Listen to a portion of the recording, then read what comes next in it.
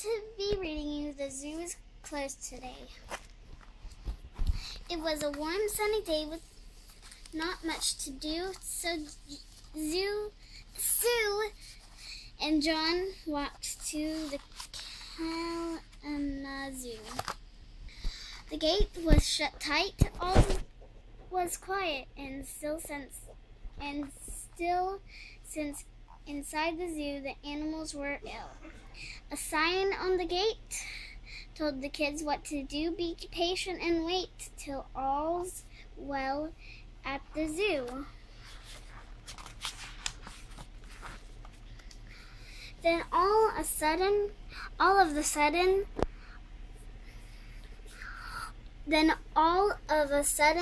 from just down the street, their old friend appeared, the zookeeper, Pete.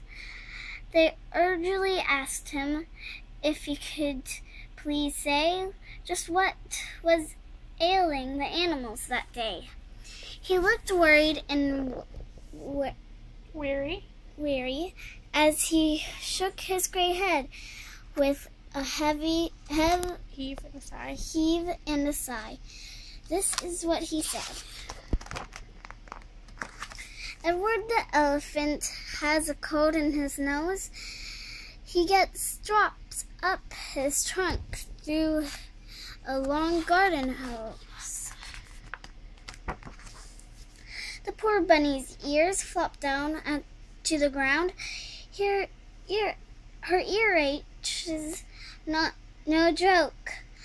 Beth can't hear a sound.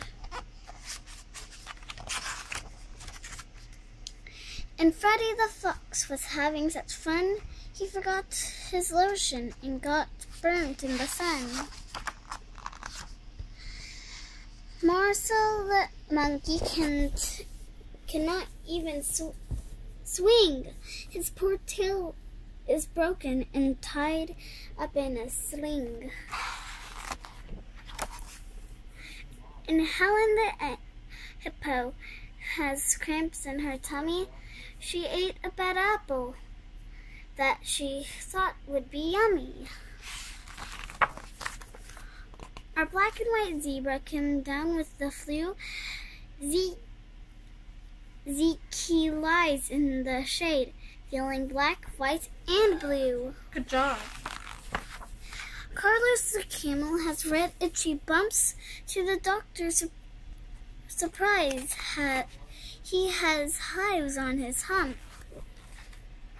And Larry the lion, refuses to roar. A tooth had been pulled, and his mouth is still sore. Poor Fran the flamingo cannot sing a note. She gargles and gurgles to soothe her sore throat.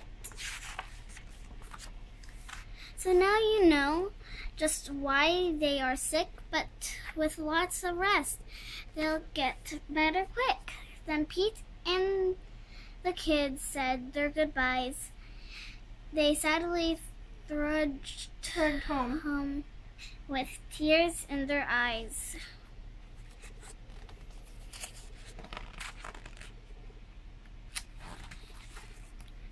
But the very next day, Sue and John got a letter. The zookeeper said the animals felt better. They shouted with glee. The kids were so pleased, but first Sue and then John began to sniffle and sneeze. Now they were homesick with nothing to do. So all of the animals came to see John and Sue. Did you like the book? I love the book.